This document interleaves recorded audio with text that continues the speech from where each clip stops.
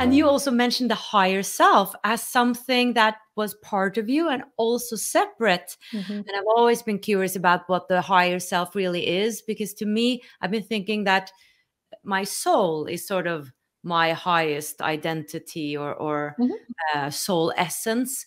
And then I've been curious whether the higher self is even more evolved. But what is really the higher self? Is that maybe maybe a higher self can be several souls together, or is it only your soul?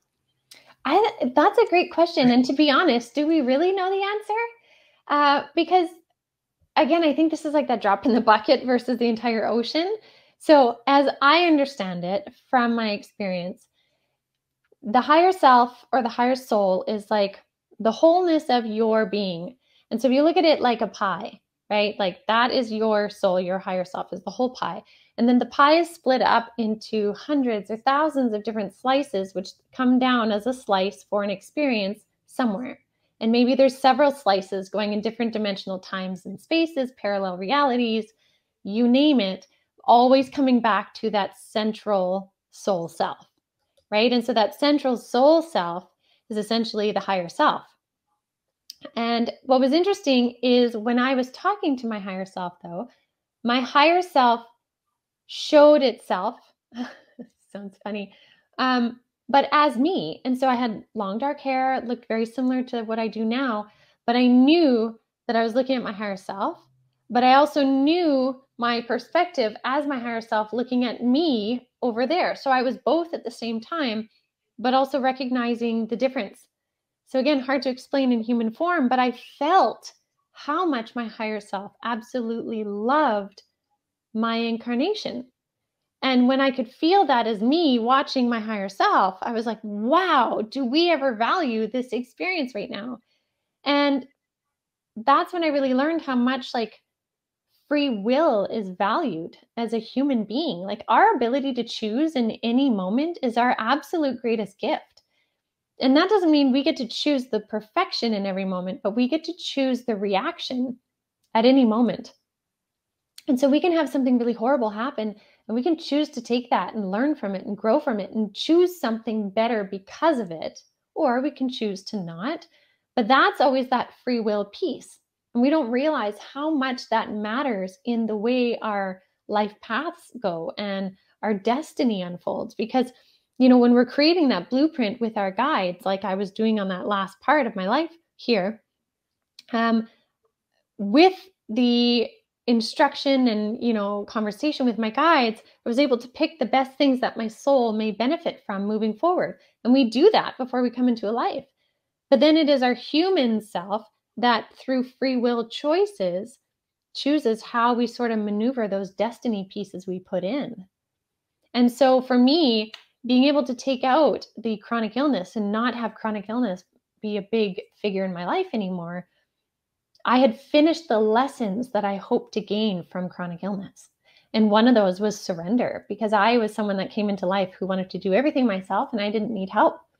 And being chronically ill basically chipped that away from me to the point of having to rely on everybody in my family to help me get through. And I learned surrender, and I learned peace in that surrender, and I learned compassion for those that feel limited in many different ways. And so once that lesson's complete, that piece of destiny has been completed. And so we either can fight the destiny or we can dive into the destiny and see, why is it there? What am I learning from it? And not all of those destiny points are challenging negative ones either. Some are really good things. So our free will choice, when we choose to really embrace the experiences we're having and learn from them, we then can move through with more ease and grace, with less like wild card moments. It's amazing to see that. And so I really learned that from that experience with my counsel and my higher self.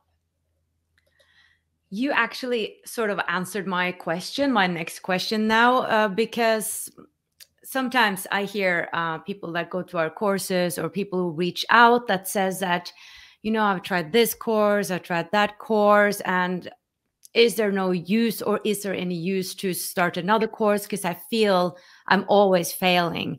I feel I want to get healthy. I want to create a beautiful partnership, or I want to have this job, or I want to have a child, or whatever they want to manifest. And then they're saying, but it's never working. I cannot seem to change it. And my heart goes out to them, you know.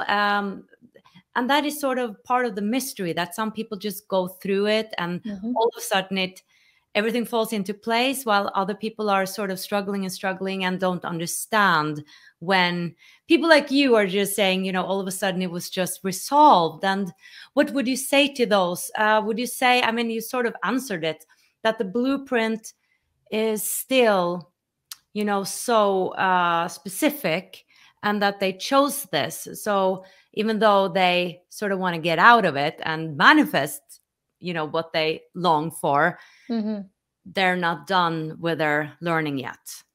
I think that's a really good general answer. Like, if it's not leaving you, then usually there's something else that's still left to learn.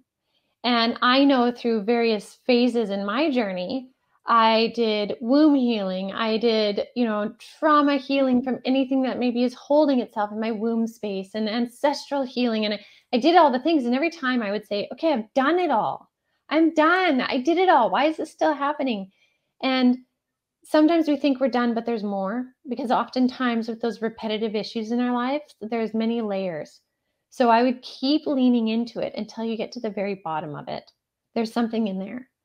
Another thing, though, sometimes repeated patterns are still happening because we haven't made the choices to actually change something. So sometimes that can be like a sort of thing of analysis paralysis, where we're willing to analyze and do all the things, but not actually change something. So I would lean into it. Is there an action step you're needing to take? Or is there another lesson that is still needing to be learned in it? To watch the full video, click the link below, and I would love it if you would subscribe to my channel.